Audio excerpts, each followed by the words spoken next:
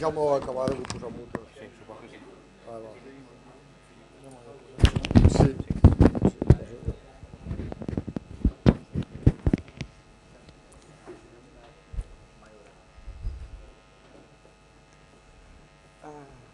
No necessito gaire introducció. No, jo et presentaré com a un membre de l'IFISC i ja està. He sigut bastant breu en totes les presentacions. Molt bé. Excepte en el col·lòquium, que en David va fer una presentació més extensa. Ah, sí. No, és que en David havia treballat amb ell i tenia... Sí. Exacte. Jo estic fet aquí, tot ha sigut... Aquí vaig agradar tal, perquè... Sí, sí.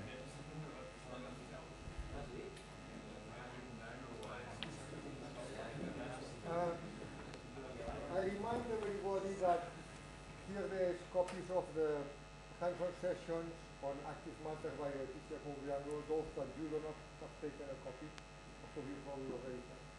Any of you have not taken a copy? Good one. You have one? Everybody has one?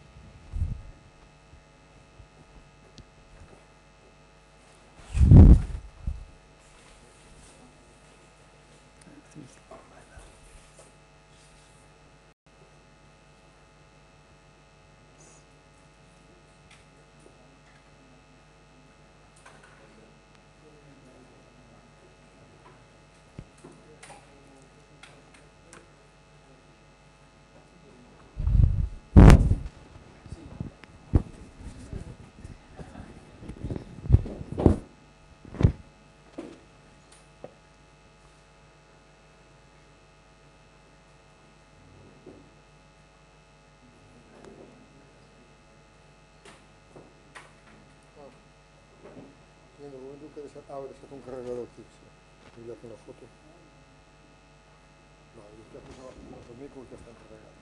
Estupend.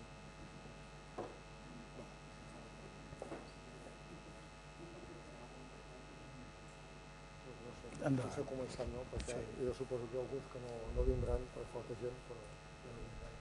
Sí, quan tot. This start the afternoon session. As you know, just one announcement. Remember that we have the hands-on session after this seminar that will be on the same room that was last week, so room number 7 on the second building on this street. And we have first the hands-on session on neuronal systems, and then the one on active media.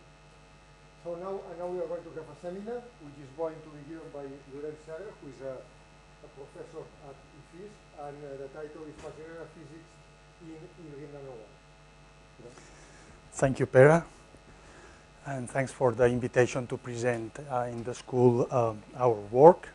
I'm going to present you mostly the work, the PhD thesis work of Javier Osca, who finished his PhD thesis last November, and of whom Rosa Lopez and myself had been the co-advisors. At the end, I will also present some advances in hybrid nanowires. And I begin with an introduction. And Majorana physics, of course, originates in Majorana himself.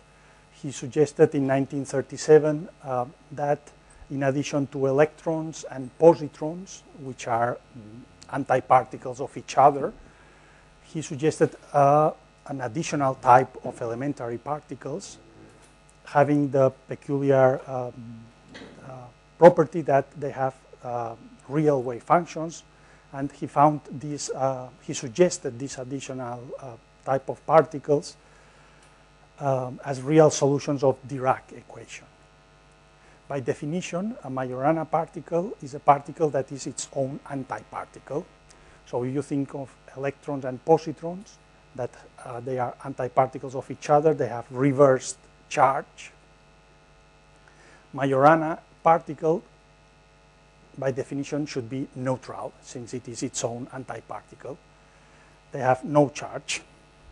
Majorana particles suggested in 1937 have not really been observed, clearly observed in nature, despite a lot of efforts. The closest or the more similar particles to Majorana, to real Majorana particles are neutrinos, which are still being debated whether these are Majorana particles or not. The fact that special experiment, which is neutrinoless double beta decay. If this is observed, a neutrinoless double beta decay, then this would be a clear signal that neutrinos are Majorana particles. Here are the two reactions of double beta decay. Let's say a first beta decay is a neutron going to a proton, an electron, and an antineutrino. And we can think of a second beta decay, which is a neutron absorbing a neutrino and going to a proton plus an electron. If a neutrino and antineutrino are the same particle, that is, if this is a Majorana particle, then the neutrino which is absorbed in this second reaction could be just the neutrino produced in the first reaction, and then in the end we just have two neutrons going into two protons and two electrons without any neutrino. So this is why neutrinoless double beta decay would be complicated experiments are being carried out to clarify this. How would I prove that there is a neutrinoless double decay? How would I prove that there were no neutrinos? This is the tough part of the experiment. This is done in a very isolated condition, so you have to remove all other possibility of sources, and I don't know the precise details, but in elementary particle experiments, they can do very sophisticated setups, and this is done really, looking for the signature of neutrinoless double beta decay. But as I said, this is not yet clear. So there are noise, uncertainties, and is being debated. So you should not detect. You should detect the two protons and the two electrons and no neutrino. So they have this type of experiment with 4-pi detector trying to discard the existence of these neutrinos. But I think most of the reactions you have the neutrino and the antineutrino. Here we want to take another point of view, and it is can we think of having Majorana physics in a condensed matter system? Can we engineer, can we, let's say, control this kind of physics in a condensed matter device produced in the lab? So this is the point of view we want to take, and the answer is that it has been suggested that by using a superposition of electrons and holes in the framework of superconductivity, using of superconductivity, a very similar scenario of this elementary particle picture can be obtained. Let me comment a little bit about this analogy. If we think of the Bogolyubov-Dejean description of quasi-particles in a superconductor, we have an energy gap, and then we have positive energy quasi-particle states, and completely symmetrical at negative energy, we have negative energy quasi-particle states. This is the Bogolyubov-Dejean picture. So there is a gap here representing the condensate of Cooper pairs, and an excitation is obtained by placing a quasi-particle in a positive energy state, or by removing a quasi-particle from the negative energy state, creating a hole. In the ground state of the superconductor, all the negative energy states, they are filled by quasi-particles, and an excitation is the removal of one of them at negative energy. Infinite number of quasi-particle hole states is in complete analogy with the idea of the Dirac sea, which was suggested by Dirac to explain particles and antiparticles. So we have here a very similar picture. We call this the fermionic states at positive and at negative energies, and we may label them like that, I, where I is 1, 2, 3, or -1, -2, -3. And these are the Hamiltonian eigenstates. Majorana states are at zero energy, and we can understand them in the following way.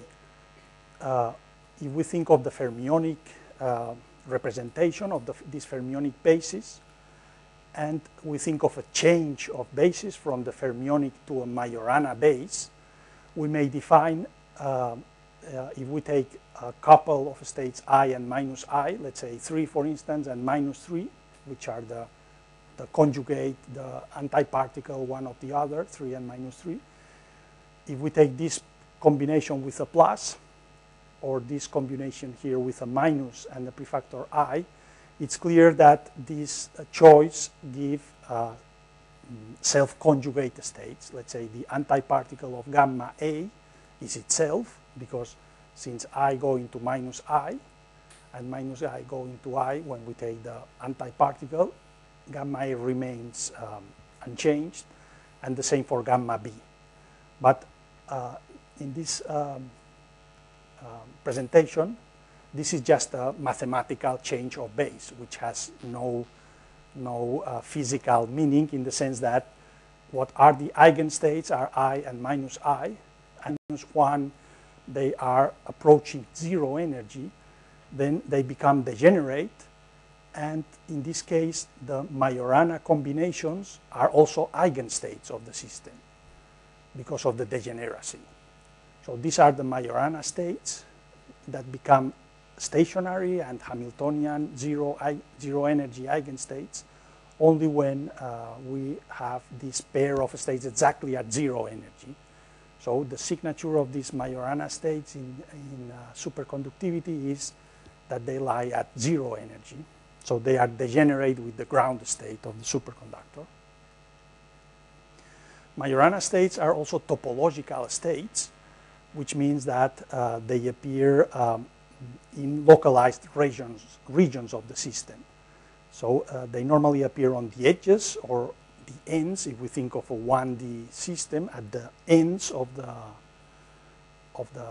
system, and they are protected by the energy gap, which is separating the zero energy state from the nearby fermionic states. So in this sense, it is why it is normally mentioned that Majorana states, they are robust to local sources of noise, because they are protected by particle-hole symmetry and by the energy gap around separating the zero energy from the mention that the interest in the Majorana states is that they have very peculiar statistics. When you exchange two Majorana states, they don't follow the usual Fermi statistics or Bose or boson, fermion statistics or boson statistics, but they have non-abelian statistics, meaning that the phase that it is acquired when you exchange two Majoranas is not defined. Depends on how you do this exchange. Depends on the precise way the exchange is performed. So this is completely different to fermions and bosons, where for fermions we always have a minus sign, and for bosons we have a plus sign. For Majoranas depends on the, it's a non-trivial phase that depends on the precise exchange. And this is the basis for one of the, let's say, long-term goals in the field, which is the idea that Majorana states have been proposed as basic units for a topological quantum computer, taking into account these non-trivial exchange properties of the Majoranas, or whether they are changed in a particular way or another. So this would be, this has been suggested as the basis for a topological quantum computer. For instance, in 1D nanowires, as mentioned in here in this reference, it has been suggested that this exchange, this braiding of Majoranas can be obtained by elongating one of the arms of the two segments where we have Majorana states at the ends, elongating one of the arms, then reconnecting, and the Majorana state is transferred, and then we reduce also the length of the second arm. This can be done in this way, or first elongating the other arm. This would lead to another final state where the two Majoranas are exchanged. So this is one of the long-term interest in better understanding the Majorana states in condensed matter. Or quantum wires placed in proximity with a superconductor. We already mentioned that the superconductor is an essential, an important ingredient, and in presence of a magnetic field. These experiments were pioneered or were done in the first place in the Delft group, in Leo Kubenhoffen's group in 2012, and they took a semiconductor nanowire, indium arsenide or indium antimonide nanowire, and they put it in contact with a normal metal electrode and the superconductor. At the edges of the nanowire in contact with the superconductor, it is believed that localized Majorana states are formed due to the precise combination of these ingredients that we will mention in what follows. The signature in the Delft experiment of the Majorana state, a different potential difference between the normal and the superconductor. The current flows through the nanowire, and when the nanowire has the Majorana state on its ends, it is suggested, it is believed that this leads to a peak in the differential conductance at zero energy. It is this peak which you can see here from the experiment, and it is there for a certain range of magnetic fields, for a large enough range of magnetic fields. So it is a robust, stable peak at zero energy. In more recent experiments, in 2016, this zero bias peak has been seen more. But in simple words, why is it peak? I mean, because of presence of this Exactly. When the Majorana states are on the edges, on the ends of the nanowire, and they are at zero energy. The differential conductance as a function of voltage, you can view the voltage as a way to scan the energy of the excitation. When the voltage is zero, we are looking at the excitation at zero energy, and we have a peak, meaning that we have this state at zero energy. When we move away from zero, the peak disappears, and until we reach some sizable voltage where we just exceed the superconductor gap. So this is the gap of excitations until we just exceed the superconductor gap energy. And this will be the zero energy state. Next. These experiments were done in the Delft group, and it has been confirmed. They have been confirmed by other experiments in other groups, in Lund, in Israel, in Copenhagen. So different groups have seen also these, the existence of the zero bias peak. And of course, this was motivated also by theoretical suggestion. In these works, it was argued that the precise combination of a semiconductor, superconductor, and magnetic field would create the special conditions for the emergence of the zero modes. This was suggested in 2010, and it took only about 2 years to detect them in these experiments I was mentioning. The zero bias peak is nowadays the more solid evidence, but it is questioned that it is due to a Majorana state. There could be other mechanisms, for instance, bound states within the superconductor gap, or disorder, other type of mechanism. But more and more evidence is accumulating in the field that it is really Majorana states which are responsible for the zero bias peak. But it's something that we don't have a 100% clear proof, let's say. So evidences are accumulating a bit by a bit. So the model I will be considering is a semiconductor quantum wire in a continuum continuum description. This is the Hamiltonian in the Bogoliubov-Dejean framework I was mentioning before, and contains here tau represents the isospin degree of freedom, referring to the electron and hole space. Then we have the sigmas, which refer to the spin. So we have isospin, spin, and space degrees of freedom, represented here by the kinetic energy, the potential, of the 1D or the edges in higher dimension. So we need the potential in order to introduce some edges. And superconductivity is described in a very simple term by a constant pairing energy, delta 0 tau x.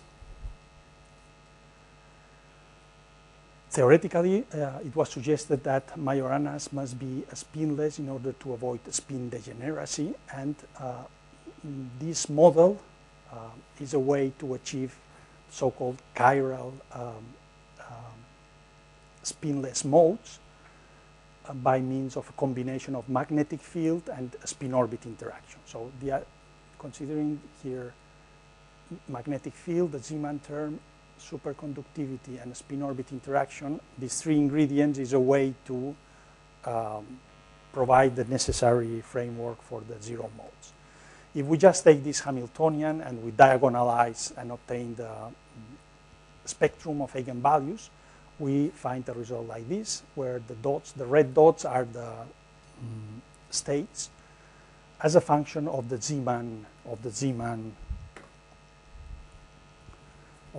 energy. For instance, at zero Zeeman energy, we have the picture we mentioned before, states at negative parameter, delta B. We see that one of the states goes towards zero energy, and at some point it becomes exactly zero.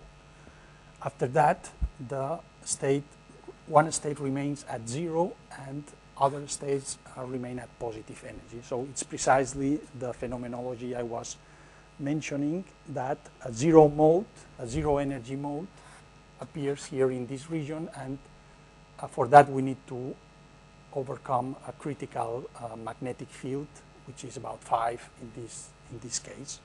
So this is one phase without zero mode, and this is another phase with the zero mode.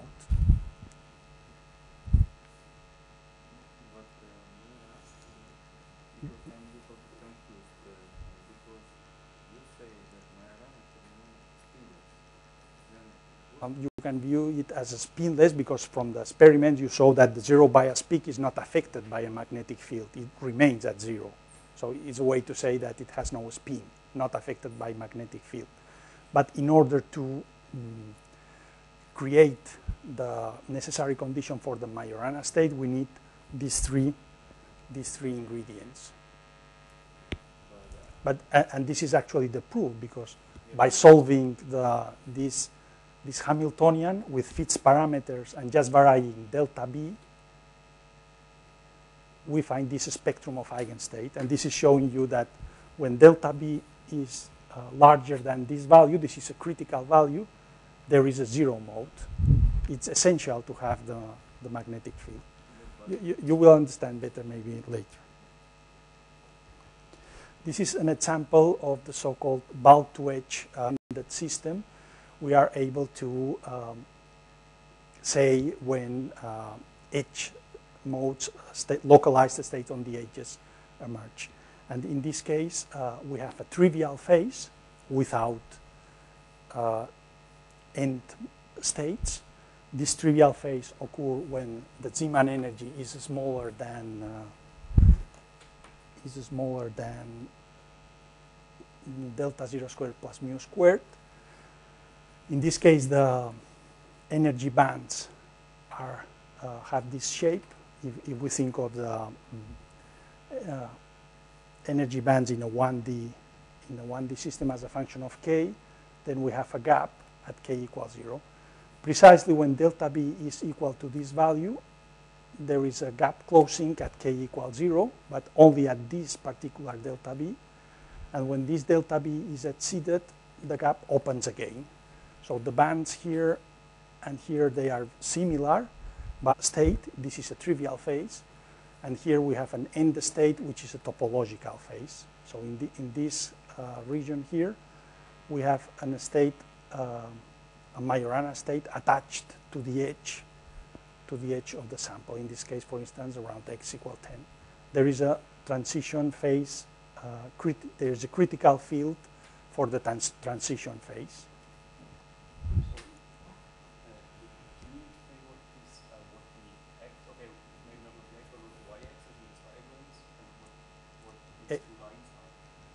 Here? Yeah. Yes. This is the result obtained by solving this Hamiltonian here, where V of x is this barrier, a potential barrier here. Sorry, the wave function modulus squared. And this is the density corresponding to this zero mode here. This is the zero mode appearing here, which is completely attached to the edge. And this is obtained when the Zeeman energy exceeds this value. Before this value, we don't have this zero mode. The topological phases can be characterized by topological invariants, known as chair numbers. And to complement that picture, we have also used an alternative approach, which is based on the so-called complex band structure. This is a method that tries to directly considering the Schrödinger eigenvalue problem for a given wave function having a wave number k. Usually, we consider this as an eigenvalue problem where we find A for a given wave number. But we can also present that as an inverse problem, which is given the energy, determine which are the possible wave numbers, and find all those possible Ks for a given E. If the energy is 0, then having all these wave numbers, we will have the information to really describe the Majorana state, which is a decaying state like that. A state with real wave number, with real K, they describe, let's say, propagating states, states that they extend to the bulk of the system. This is an example of the K versus energy. The black corresponds to propagating states, so real wave numbers, real K wave numbers, and the dashed on this upper plot corresponds to the purely imaginary wave numbers. Also have modes having both real and imaginary. So if, for instance, you take this energy, you can have this real part and this imaginary part at the same time. This type of picture is normally presented by rotating, and we just draw E versus K, but it is completely the same idea.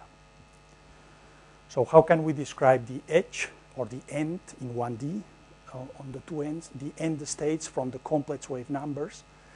We just imagine a superposition with a given constant Ck's of all the allowed solution for a given energy with all wave numbers K.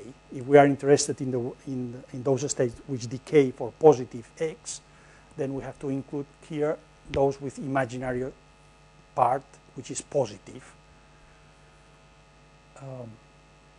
So this is the form of each solution for a given K. And then the edge condition, if we imagine a sharp edge, an infinite barrier, then the state should vanish here. And then the vanishing of the wave function at the edge is transformed in this condition that you can see here. This condition we can view as a homogeneous linear problem. and in order to have a non-trivial solution for the vanishing determinant, the determinant of this matrix should be 0, and of course there should be no real case. So from these two conditions we can obtain whether there is a 0 mode attached to the edge or not. And in fact, when we compute the determinant as a function of the Zeeman energy, which is here on the lower panel, we see that the determinant is non-zero up to this value here, and after that is exactly 0. This is signaling the transition from a trivial phase where there is no edge mode to the topological phase with the edge mode. And from the complex band structure, the transition point corresponds to the vanishing of the imaginary part, which is, as we mentioned before, the point where the gap exactly closes. This idea can be also taken to 2D. And here the edge is now vanishing of the wave function occur now on this border. We can transform the same problem we had before of the vanishing of the wave function and as a condition for a matrix M, which is that there should be a 0 eigenvalue for matrix M. And this matrix M now we can compute by taking into account a large enough set of complex wave numbers, Ks, and looking at what is the lowest eigenvalue when this set of complex wave numbers is bigger and bigger. And we see that there is indeed, for the proper region of parameters, there is indeed an eigenvalue that goes to 0. So this matrix M, when there is a Majorana state, has a 0 eigenvalue. And this is exactly the appearance, how this 0 eigenvalue looks like for a given set of parameters, and it is, as we expected, attached to the edge and decays towards the inside of the nanowire. This is a method that allows to describe semi-inf corresponding to the opposite edge of this one here, also able to attach 0 mode. Okay, this was the introduction, and what I wanted to maybe tell you in a little more detail is what we have studied. We have studied the topological phases in different types of nanowires, increasing the dimensionality from 1D to 2D to 3D models, and considering different ingredients, different physical phenomena that appear in these different dimensions. So I plan to Javier Oscar's thesis consider up to these cylindrical nanowires, and I wanted these two aspects were not considered in Javier Oscar's thesis. So I wanted to tell you about these two aspects of the thesis, and then these two extensions we have done recently. So one thing we studied, Majorana nanowires. So if you think in a purely 1D system, we were presenting before the situation when the magnetic field is aligned with the nanowire, but what happens if we tilt the magnetic field in a certain direction given by polar angles theta and phi? How do these depends on the misalignment of the magnetic field? We know that the phase transition for the emergence of edge states occurs when the Zeeman energy exceeds this precise value. And it is also known from the experiment that if the Majorana is if the magnetic field is oriented precisely in transverse direction, in the y direction, in this condition there is no 0 mode. But what is the precise angular dependence of the topological phases? This is the question we wanted to address. And it can be summarized in the form of two independent laws. So one law is the critical field rule, which does not depend on the angles, and it's written here. So the Zeeman energy potential, when this occurs, it is fulfilled the critical field rule. And we have a second rule, which is so-called projection rule, which summarizes the angular dependence. So in the first rule, we already mentioned a little bit, the imaginary part vanishes and the energy bands close at k equals 0. There is a band closing here at k equals 0. For the second rule, which is the projection rule, it's saying that the projection of the Zeeman energy, delta B sinus theta sinus phi, can be viewed as the Zeeman energy in the projection of y, should be smaller than delta 0, where delta 0 is the superconducting pairing energy. If when this inequality becomes vanishes, and then it remains 0 all the time for independent of the tilting angle, if we vary the tilting angle. So when we increase the angle, at some angle, this imaginary part goes to 0, and then it remains 0. This is in the complex space for the wave numbers. If we look of into the energy bands, this corresponds to a closing of the gap, but this is an indirect gap. So it is these points at finite k which are closing the gap, not like here where we have a direct gap closing at k equals 0. So when the first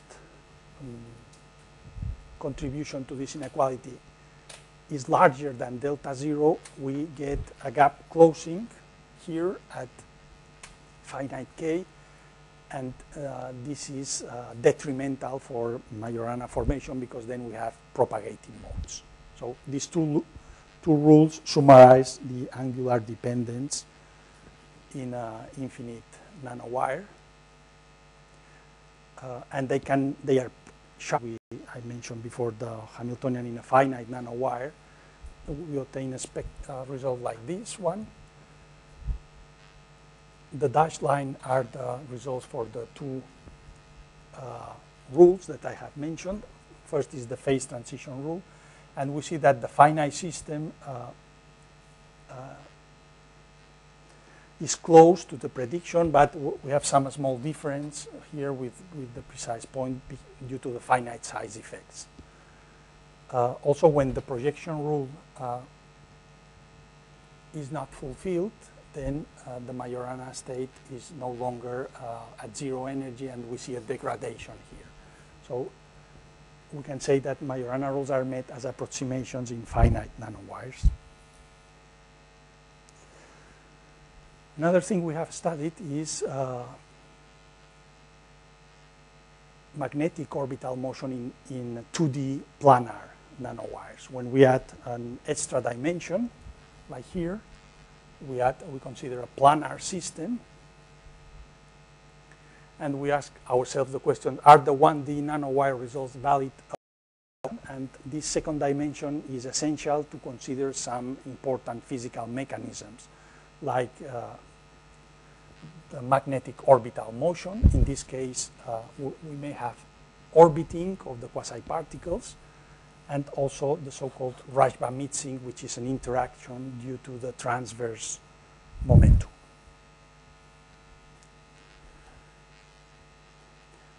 Adding this extra dimension, we should add different contributions to our model. Here in blue, we have the Y kinetic energy, and now the confinement V, which is depending on X and Y. Along Y, we have a square well potential, and in this square well, we can think of the transverse state. So we have the first transverse state, the second transverse state, and in the model we have above, each of the bands, of the transverse bands, behaves as an independent 1D nanowire. So there will be a critical field for each transverse mode, depending on the transverse state energy, epsilon n. One connected with the first transverse band, one with the second transverse band, and so on. However, when we include the Rashba-Mitsing term, which is this term depending on the py momentum, this term is coupling the different transverse mode Majoranas between themselves, and as a result, there is only one Majorana allowed on each end of the nanowire. Because when we have multiple Majoranas, the interaction between them removes them from zero energy. So they repel each other and they are no longer at precisely zero energy. If there is an even number, for instance, two Majoranas, they will repair and they are not exactly at zero energy. So due to the Rashba-Mitsing term, we can only have 0 or 1 Majorana in each edge of the nanowire. The Rashba-Mitsing term also affects the precise analytical formula for the phase transition field of the phase diagram that we obtain when we draw the Rashba interaction as a function of the Zeeman energy. So white regions are trivial, meaning that they don't have an H0 mode, and dark regions corresponds to the presence of one H0 mode.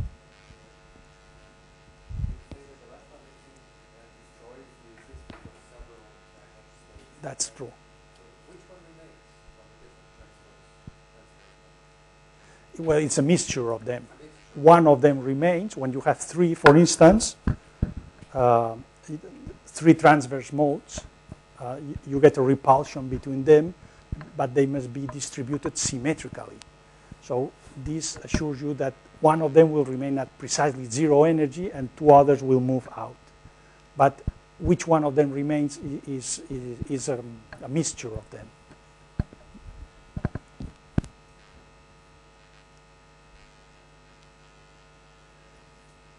We also consider here the effect of out-of-plane magnetic field in 2D when we allow the problem, because it's connected to the orbital effects. This is connected to the orbital currents, kinetic orbital effects. We have additional terms in the Hamiltonian, which are these highlighted here, and also an additional term due to the Rashba-Mitsing. These new terms depend on the magnetic length, Lz, which is connected to the Z component of the magnetic field. And there is also a connection between the Zeeman energy and the magnetic length, which is given here. In simple terms, we can say that the orbital effects are the vertical field is introducing modification in the confinement itself. So we have the external confinement, which is a square well, but this type of term is giving a y squared contribution, which is giving a kind of a parabolic confinement along y. So this is affecting the distribution of energy levels due to the magnetic field. So the magnetic field is a transition of the phase transition for the edge states. And in this case, we obtain critical angles for the phase transition. When there are strong orbital effects, we find critical angles due to the fact that the levels themselves, they are changed. So in absence of orbital effects, we have critical Zeeman energies. Let me see if this works. Critical Zeeman energies. And in presence of strong orbital effects, we have critical magnetic fields. So in the phase diagram, we have critical Zeeman energies as straight lines and critical angles as horizontal lines. And the transition boundaries in the phase diagram evolve from the straight lines, the vertical lines, to the horizontal lines. So we have a phase diagram like that, where this is the critical angle, and this would be Majorana region. However, when we increase the Rashba interaction, we get deviation from these analytical limits. The Rashba interaction is introducing this kind of term shown here, and this can be understood as a magnetic field which is affecting in a different way spin up and spin down electrons, and depending on why. So kind of a qualitative way of understanding that. And this affects the boundaries of the phase diagram, strongly distorting, for instance, here, this boundary is distorted like that when the spin orbiting length, the Rashba interaction is stronger, or I think I have, sorry, I think I have, no, well, this is enlarging the region of the Majorana edge state. I already mentioned about the calculation of the densities and so these Majorana edge states. If we take just the two smallest wave numbers and we plot the length corresponding to the wave numbers, then the largest would be the length of the tail of the Majorana state. So, varying the angle, we see here that the length is, let's say, the mode contributing to the decay length changes from one mode to another, and approaching the critical value of the transition angle, the length diverges, because one of the modes really goes to zero in the complex plane, and we get a divergence in the decay length, which is, let's say, the Majorana extension, spatial extension. So maybe I mentioned briefly about these distributions in space when we consider junction between a Majorana nanowire, possibly hosting a Majorana edge state, and the normal lead, normal contact, where we may have the incidence of an electron which is somehow reflected. And we were interested in finding signatures of the distribution of density and current in the normal lead due to the existence of the Majorana edge state. What distributions are important to look at? First, we have to notice that there are three different types of distribution. We have the quasi-particle distribution, quasi-particle density, and quasi-particle current. Then we have the charge distribution, the charge density and the charge current. And we also have the spin density and the conservation law, meaning that the quasi-particle probability is conserved. The charge and the spin, they are not conserved. The charge is not conserved because there are processes involving the superconductor condensate, the transfer of Cooper pairs, which are not considered in these currents. So this is the kind of distributions that we obtain. The first two panels, they are for a situation in which a Majorana state is present at the edge. So this is Y, this is X, and this is, in a color scale, we see the quasi-particle density, and the arrows are showing the quasi-particle current. And we see here that there is an incident of quasi-particle current, which is reflected back, and it couples with the Majorana state, which manifests as, if we look into the charge distribution, the Majorana state doesn't leave a clear signal on the charge distribution. We just see an opposite charges on the two edges of the nanowire. We have negative charge indicating this incidence of an electron, and positive charge on the other edge, which is connected to the process known as Andreev reflection. This is an electron which is reflected as a whole, and this is why we have negative and positive charge.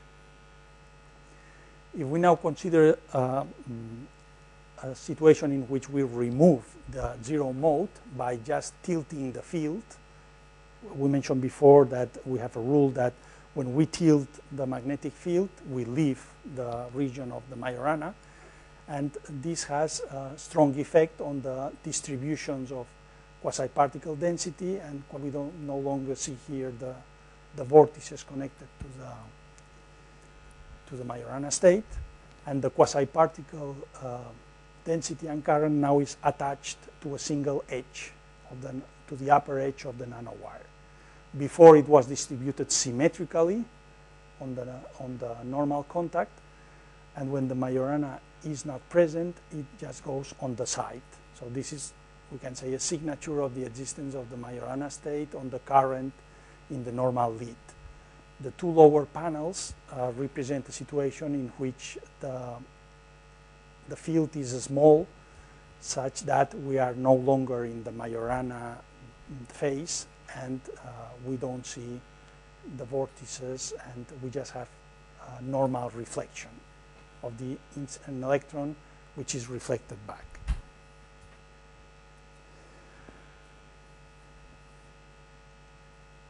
Another peculiar prediction is that the Majorana state is connected to the emergence of a spin current source.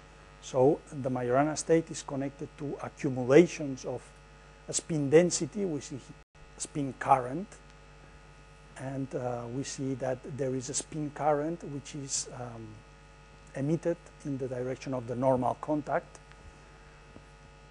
The two panels correspond to a situation in which we have a Majorana state. If a Majorana state is not present, then we don't have any spin current appearing on the normal contact.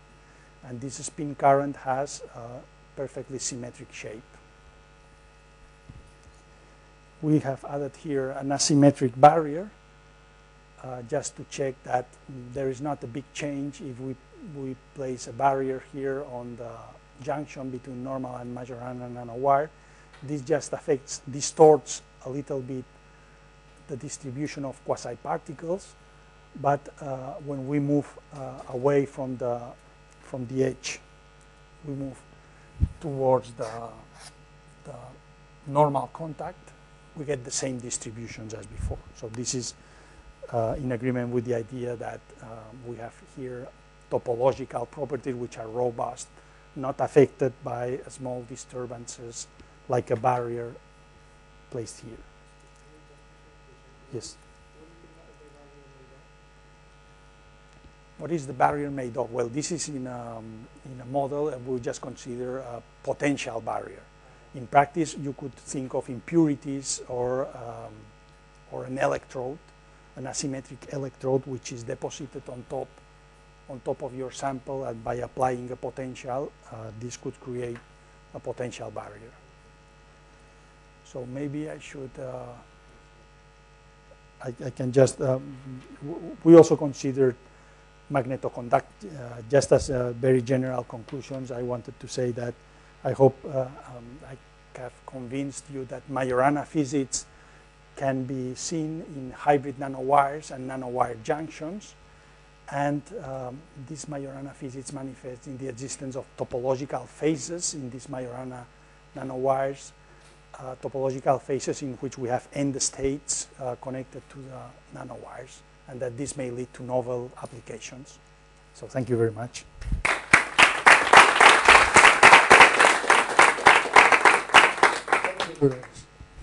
Questions? Comments? Ingo? Well, we had already. Maybe just a very practical question.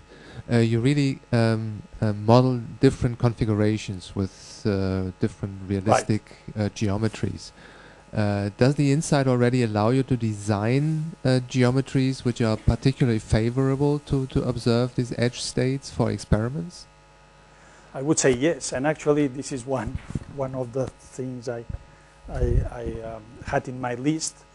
We have recently looked into prismatic nanowires, because in experiment these nanowires, they are normally produced with a kind of polygonal shape. And we have recently studied this peculiar geometry, and in this polygonal shape, the Majorana states are formed along the edges of the prism. And by controlling the width of the core shell nanowires, this affects the interaction between them. So I think these kind of models, they can tell you when you have interaction between dice operation of a device, for instance. Okay, thank you. Any other? One question, naive question, say. For example, when you start to talk about Majorana fermions, you mentioned that was experiment with displays conductance at zero. The zero bias peak. Exactly. Yes. So you made a lot of nice calculation and models, whatever. It seems that it would be straightforward to look how conductance in this way, in this case, behave, and this would be manifestation. Do you have Majorana or not? I mean, did you think about this? This we have also looked at. You mean the calculation of the differential conductance?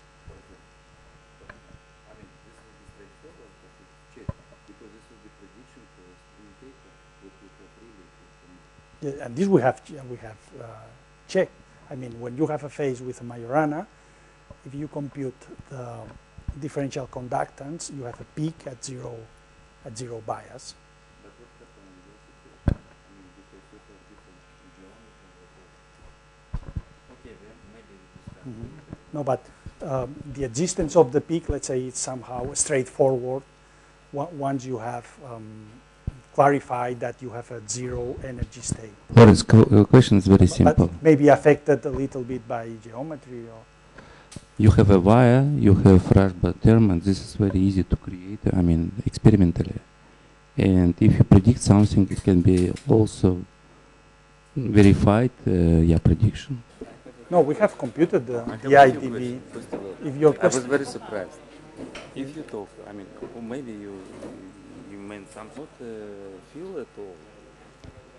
You understand my question? If it's spinless, and Zeeman term is related to, and spin orbit related yes, to but degree of freedom, sorry. they can talk. No, but let me answer.